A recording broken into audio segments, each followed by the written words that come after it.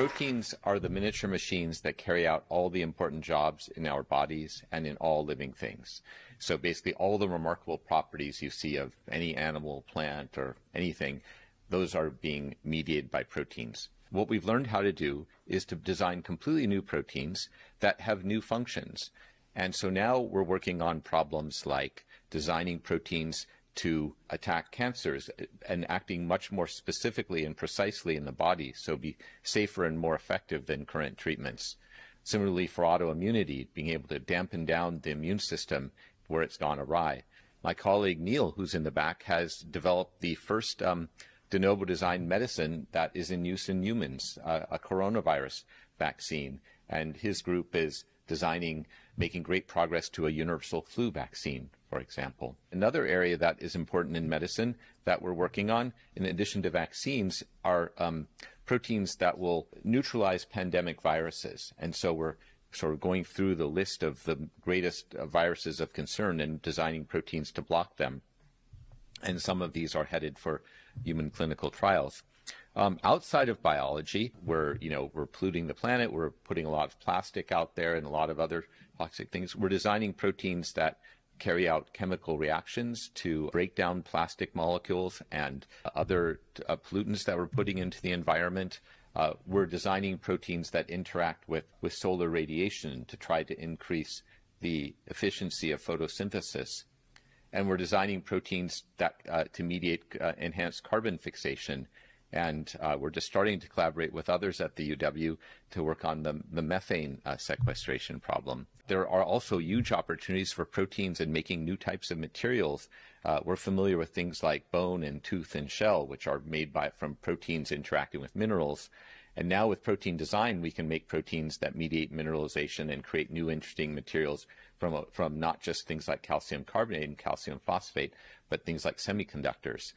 So there's a lot of different applications now. I think what really interested me about the problem in the first place is that living things are very different from inanimate things like the rest of chemistry.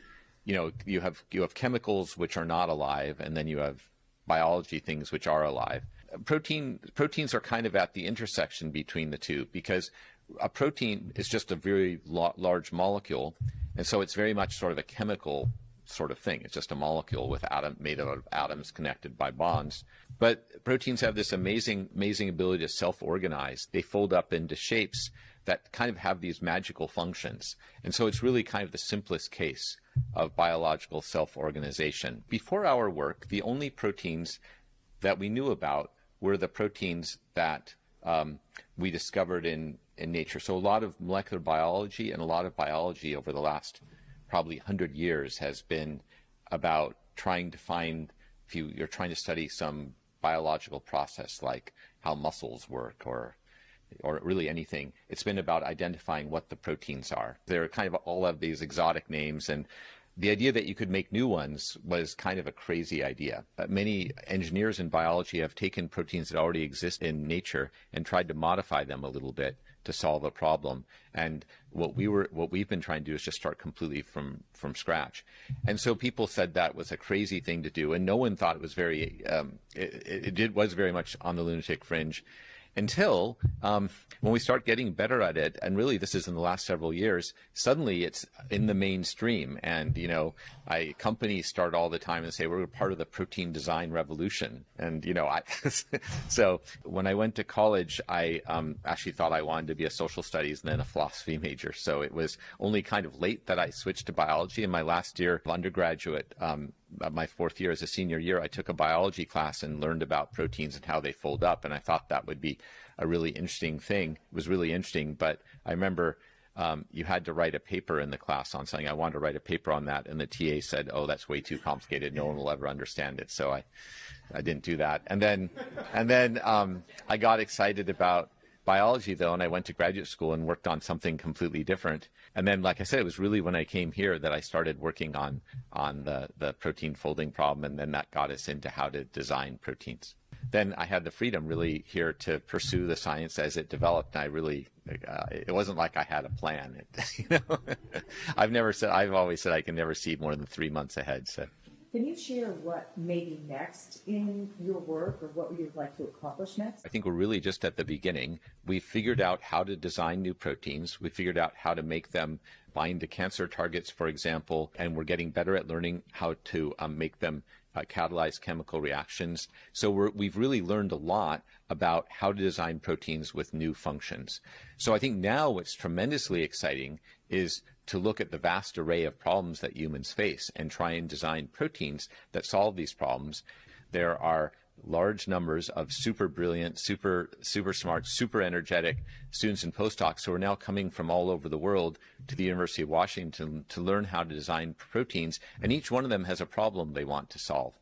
For example, Susanna, who came from Mexico, is designing proteins that block the major components of snake venom as a better anti-venom. And students who are working on improving the efficiency of photosynthesis. So really across the board, there's so many exciting things to do now. So I really do think we're just at the beginning of the impact that we can have.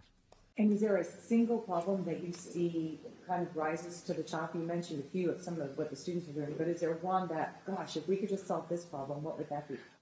You know, I kind of love them all. I mean, they're all, I mean, we only work on things that I'm really, really excited about. And I think the neat thing about this area now is there's just so much potential across the board. Do you have a dream function for one of the proteins that you could create that would be considered lunatic fringe today? Yeah, that's a good question. Well, one of the things that exists in biology are molecular motors. For example, the way that our muscles move. They're little machines that are involved in the contraction and the movement. The way that things get organized in our bodies and in our cells is through these very sophisticated molecular machines.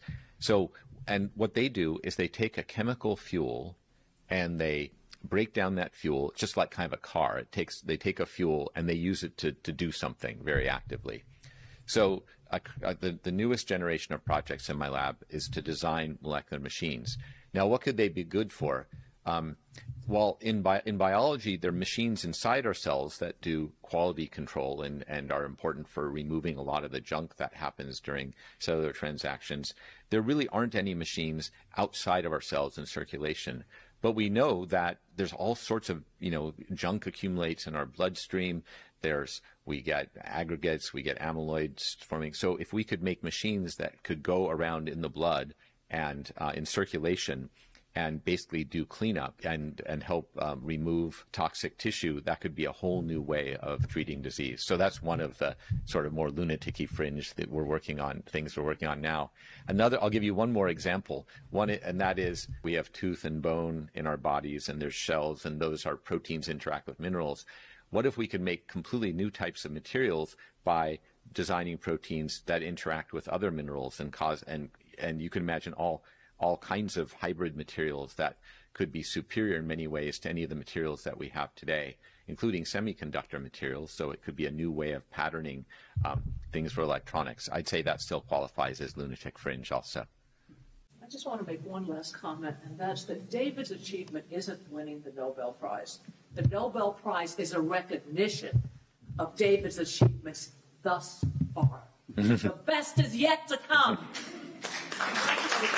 Thank you.